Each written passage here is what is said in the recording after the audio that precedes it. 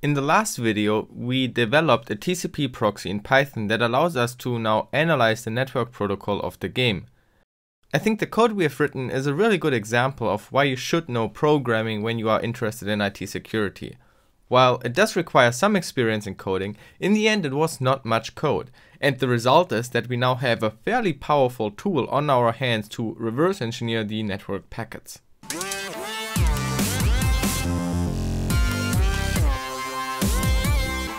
So for now, we don't really have to touch the main proxy code and we can focus on the parser function that we can play with.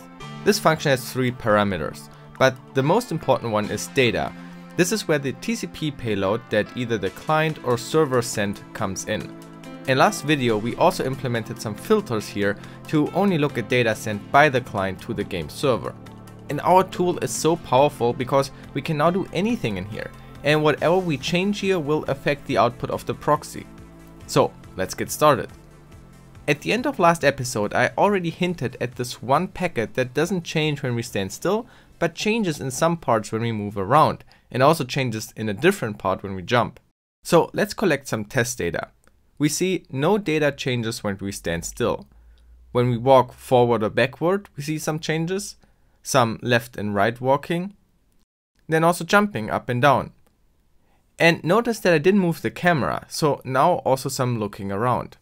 Which area of the data was affected by what action was pretty obvious, but we need to analyze this very accurately. So let's copy out some samples into our script and look at them. So what can we see here? First of all our actions that we did were about moving around.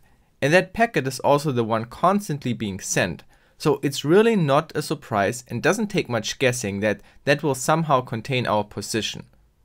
We can also quickly see that there seems to be 2 bytes at the start that are fixed. Then when we're walking around, data changes in this region and also back there.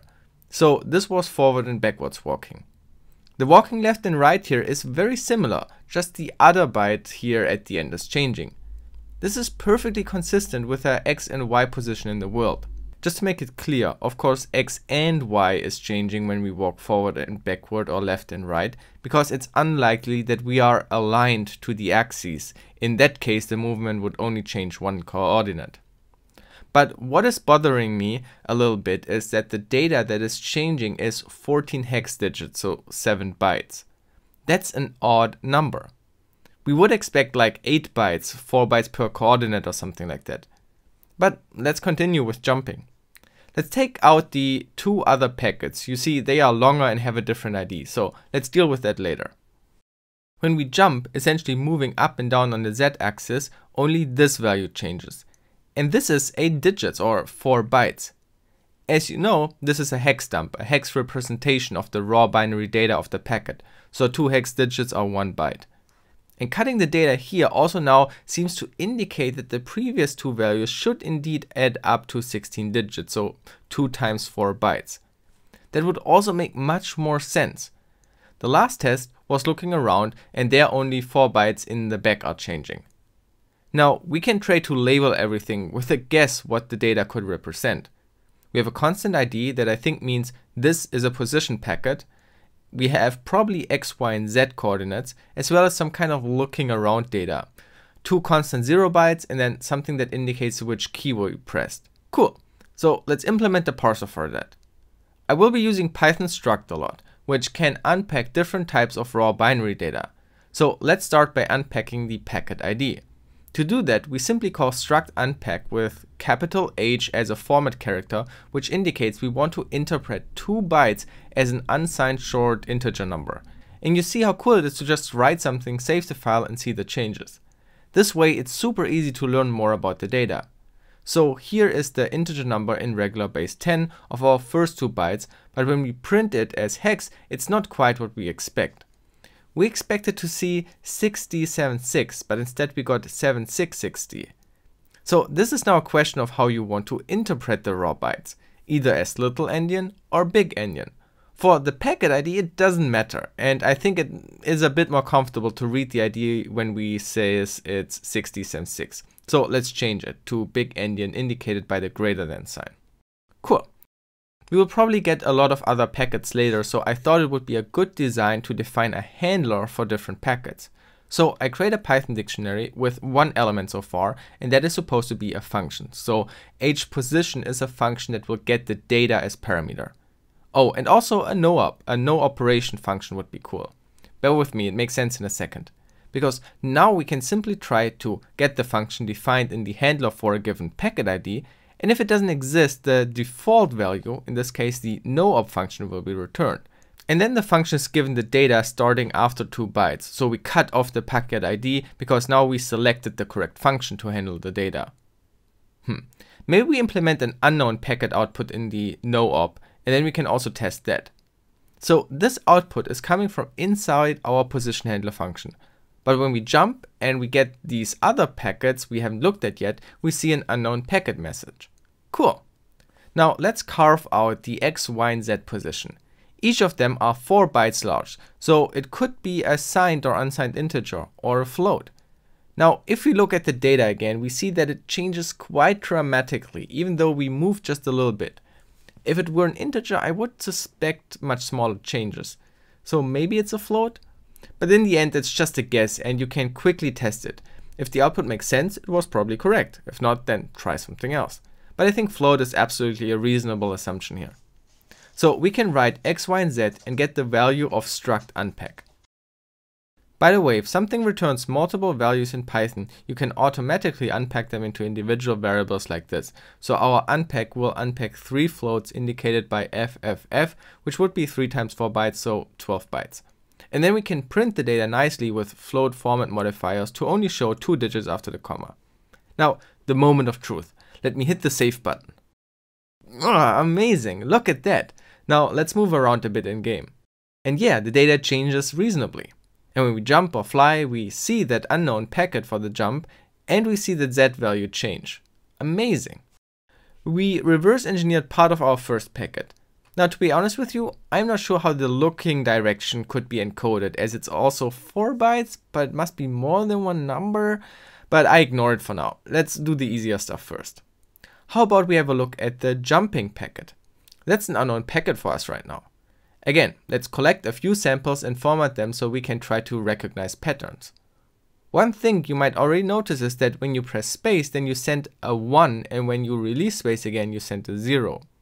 Oh, and by the way, the packet ID is missing here because we cut it off when we handed it to the no-op function where we printed the data. So we can extract that 1 byte with the struct unpack using the B format string for 1 byte. And print it along the remaining data that we don't know what it means yet. And we can test it again. We jump a bit and here we go. So what could the remaining packet data mean? Wait, isn't that the packet ID of our position packet? The length of the data would also match. Oh, so the network protocol is not just sending a single packet with information every time when something happens, it might bundle multiple packets together. So when we jumped, it sent jump information together with position information. This means we have to change some stuff of our parser. You can do this in many different ways. I choose to just return the data that doesn't belong to the current interpreted data. So for example, for the jump handler, I cut away the first byte and return anything starting with the second byte. For the position, it's a bit more tricky. We have to quickly count how many bytes that is. So there would be 20. So I cut away the first 20 bytes. And for no-op, let's just cut away a single byte. Now we have to place our parsing into a while loop, where we always check the length of data and we constantly change data to what the handler function returns. And at some point, the parser has fully consumed the data. Let's continue reversing more packets with the same methodology. But I also think I want to make some changes to the code. Like I said multiple times, it's an explorative process, and so our tools develop with us once we figure out new stuff. So I decided to comment out the position print so we don't spam the output so much. And we do not print unknown packets in the no-op function, but instead check if the packet ID is defined in the handler, and if not, we print the packet. I noticed another unknown packet when switching the weapon and when shooting the fireball. But isn't it weird that we see slowly consuming unknown packet data by our loop when we shoot a fireball, but not with the weapon switch, even though both are unknown packets? Well, if you look closely, then you see that the weapon switch is also just 1 byte indicating the selected slot, which is consumed by the no-op. And then after that, we find the packet ID of the position packet again and fully parse that. Cool, huh?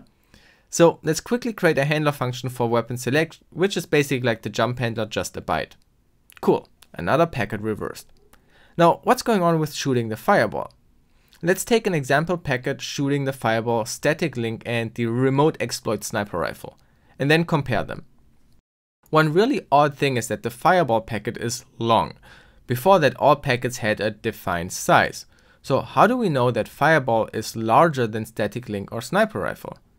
So the first 2 bytes are again the packet ID, so we know this must be indicating that we are using a weapon or spell. And then we have what looks like a byte with a value that is always different, hex 10, hex A, hex D. Then comes the 0 byte, and then what looks like the start of some data, and that data is very different. Though when you peek at the end of the packet, you notice that they are the same. So let's try to line that up. Oh, that is another position packet. We didn't move between shooting, so we know how to parse that data and can ignore it. When looking very closely and comparing the packets, I noticed more similarities. It's here starting with 82B and ending in 535. And lining that up looks like this. Because we know that a position packet would start here after these two 535, we can conclude that that is definitely an end of another packet, which means this 6672 is another small 1 byte large packet. And static link is like jump, an action that can be started and held for a bit and released again. So it's probably related to that. Let's create a short handler for that. Then back to our weapon data. At first I didn't know what that part stands for, but when I looked in another direction and fired another fireball and compared the data, I noticed that this part changed. So that's probably also some kind of shooting direction data. But still, how do we deal with the different length packets?